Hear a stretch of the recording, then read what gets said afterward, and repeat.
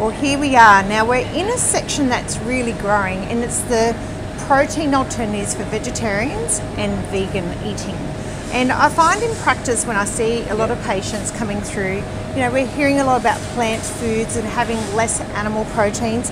That's all fine, but I think the issue I'm seeing is that we're thinking we're eating a protein alternative, but are we really? So we'll have a look at what proteins are available. And the common nutritional issues, if you are going to have more plant proteins, is that we've got to find ways that we can still boost our B12 and also our iron intake. So you'll find some interesting proteins here. And I think for, as a non-vegetarian, I'm always, inquisitive about this area because it is very topical. Vegans, vegetarians, amongst other diets out there on the market. But tell me, Geraldine, so how does a vegetarian or a vegan acquire protein? What does that look like? Yeah, so how we talk about meat and 3 veg. So it's literally trying to find that protein alternative that is plant-based. Okay. So if we have a look here, there's a new protein that's on the market which is called corn.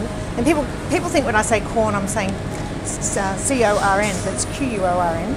And the interesting thing about it, it's actually made from a fungi. And so if I just show you here, so there's many alternatives. I always find it interesting though that they might make it in a sausage form, even though it's a plant version. So you're saying that this is like a fungi type of form? Yeah, so it's called a mycoprotein. Okay. And interestingly, so when you look at the label, and I don't know if you'll be able to see this, and maybe when we do a few extra articles, we might put some links.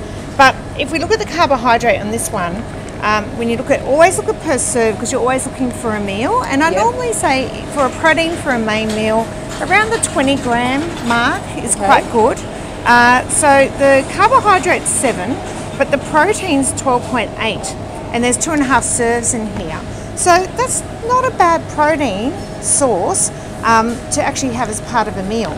But I think the thing is, and what I want to point out, is that for some people you might be going, right, well I'm going to have something that's sort of a protein, like if I find something, you might be trying to have a NaturBurger. So this is a new product.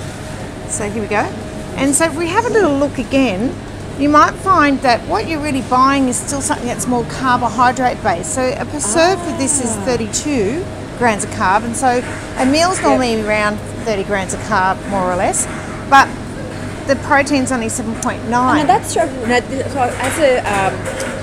so because you're you are the food expert, but as someone who's more of a consumer, and though I come from a clinical background, I still am learning so much in the supermarket myself. But I think, and we will do a section on nutritional values, but I think for a vegan or a vegetarian trying to acquire a protein source, it's really interesting to look at the values on the back to see that have you got an adequate protein choice among the other, when you're trying to get the balance in the meal. And I think you talk a lot about the balance, finding balance in foods. And the reason why you want to have balance, so if you want to have balance of protein per meal, vegetarian, not vegetarian, whatever it will be, it makes you feel full.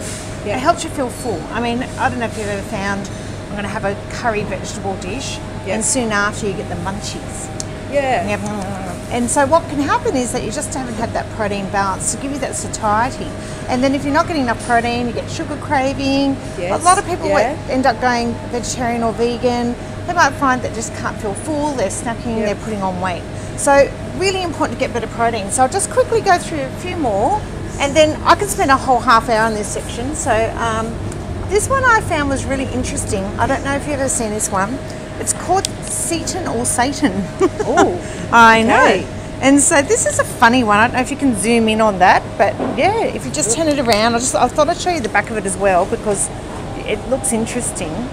Yeah, it's very interesting. It looks a bit like tofu if you were to feel it. It's a little bit dense, and you sort of got to be inventive, I think, on how to use it. But and they seem to have different ones now that might be flavoured as well. And so what's the main ingredient in this one? So in this one, it's actually the protein that's found in wheat. So it's actually the gluten flour. So those people with celiac disease can't have this as a protein alternative. But interestingly, a third of this packet gives you 39 grams of protein. which is quite very dense. Very dense. Okay. Yeah. So I found this the other day. I thought it was really interesting because we all think tofu when we're going vegetarian and vegan, but this is a very interesting protein. And I think that's one of the great things about stuff in I guess the supermarket. There's so much more choice. Like industry is really serving up so much more choices. So many years ago, vegetarians and vegans were kind of like the lonely people with the maybe less interesting food plate. But now, like, oh my gosh, there is choice, which is wonderful. So we might go through further foods with vegetarian vegan, but there we go, just a little sneak peek on protein availability for people that are on a plant food diet.